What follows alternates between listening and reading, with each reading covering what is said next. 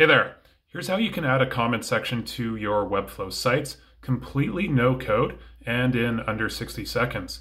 Let's get started. Okay, so the app we're going to use is called Supersparks, and the first step is to copy a template and paste it into the page in Webflow that we would like to add comments to. Then we can restyle the comment section to look however we want in the Webflow Designer. Then the next step is to copy the code snippet and paste it into the head of the CMS page template for this example. Then after publishing, we can see the comment section in action. So as you can see, after submitting my comment, the comment gets posted down below. Then there's a bunch of settings that I encourage you to look for, including adding memberships. And then you can also see all of the comments and manage them in the Supersparks dashboard. Thanks for watching.